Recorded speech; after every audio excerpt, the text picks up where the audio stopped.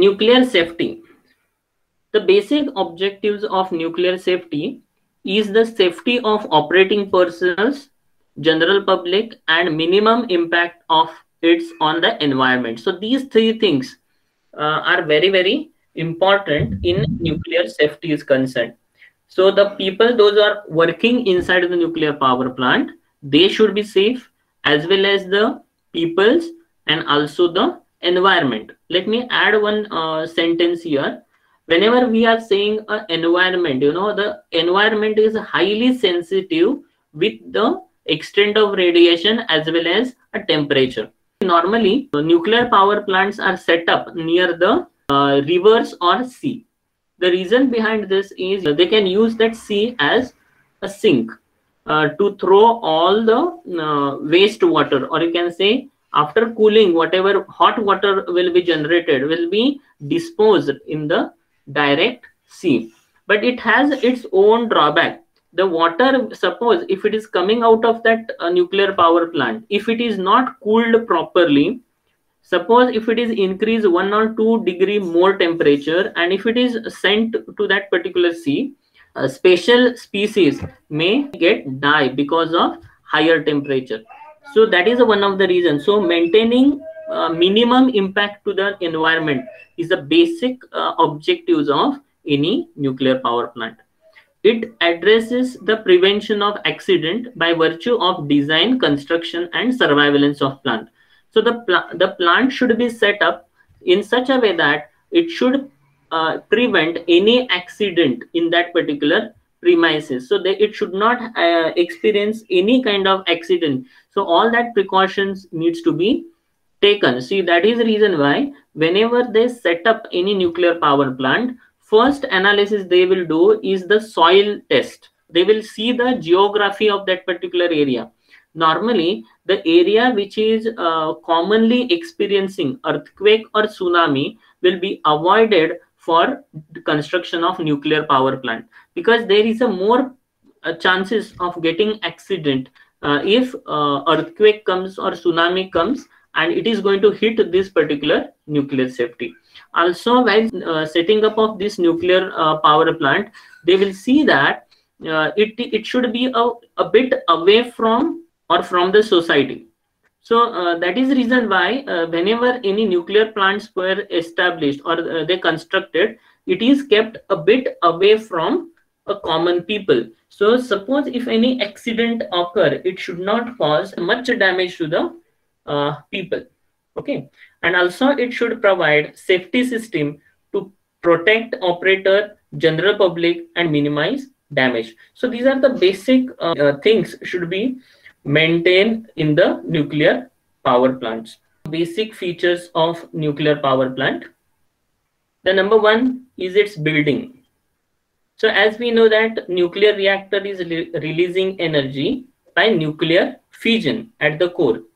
So whatever that structure of, or you can say the core of this nuclear power plant will be constructed so that it should have a capacity to shield the heat as well as shock during the routine or accident. Second point, the core. The core should be set up in such a way that it should maintain ideal condition using proper control rod and cooling system. Means the core of the nuclear power plant is very much important and it maintains more safety during this particular process. So control rods and cooling system, for that proper coolant, proper moderator is needed, and maintaining proper flow rate of this cooling liquid within this core is very important in maintaining the ideal temperature in this particular nuclear power plant. Number three, refuel time. Depending on a type of nuclear reactor, some are having 12 months, some are having 18 months. So at the particular time, that fuel rod needs to be changed for a better efficiency and also for a better safety, because there is a possibility that due to deposition of a waste, or you can say fissionable product, the cladding material may expand and it may get cracked.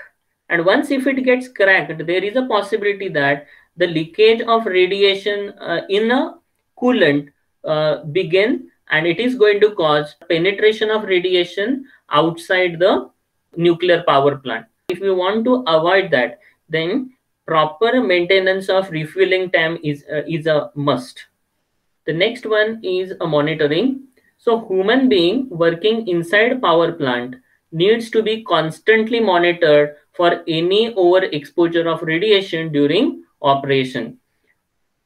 And also the temperature within the core is maintained, and also the radiation experienced by the people who are working will be monitored. If any individual is exposed to more radiation, then they have to remove it out, needs to given a proper treatment so that the effect of radiation over that particular body will be minimized. Number 5, waste disposal. A proper method is adopted to dispose nuclear waste as per standard procedure. Now, disposal of nuclear waste is depending on whether it is solid, whether it is liquid, or whether it is gas. Also, it depends on the extent of radiation, whether the extent of radiation emitted by that sample is less. If it is less, just by dilution method we can dispose out. But if it is having more radiation, then we should go with concentration method followed with disposal. And the 6th and very important part, proper emergency response plan. We may not come to know when that emergency will come or when accident takes place. If any accident takes place, how to respond that particular things should be planned properly, and also required training will be given to that operator, those who are working. So in the history, these are the two very horrible disasters of nuclear power plants have seen. In 26th April 1986, the Chernobyl disaster, which was in Ukraine, at that time it was a part of USSR. A safety test they were doing at a night, control rod was not able to close it completely. But unfortunately, it was not closed completely, and inside that nuclear reaction was still running, and as a result, slowly the temperature of that particular site increases inside the core, and it will result in explosion, and it causes a tremendous loss. And as per INES scale, it is a 7. Actually, INES is nothing but International Nuclear and Radiological Event Scale. Actually, it is just like earthquake is measured by Richter scale, right? So the same way, whenever any nuclear disaster takes place, it is measured by or INES scale. INES 7 means it is a major disaster. So Chernobyl disaster, which comes with that highest category, and still that area having that particular radiation exposed. So even if we want to move in this particular area, even at present situation, even we need to wear proper protective suits, and then we have to enter.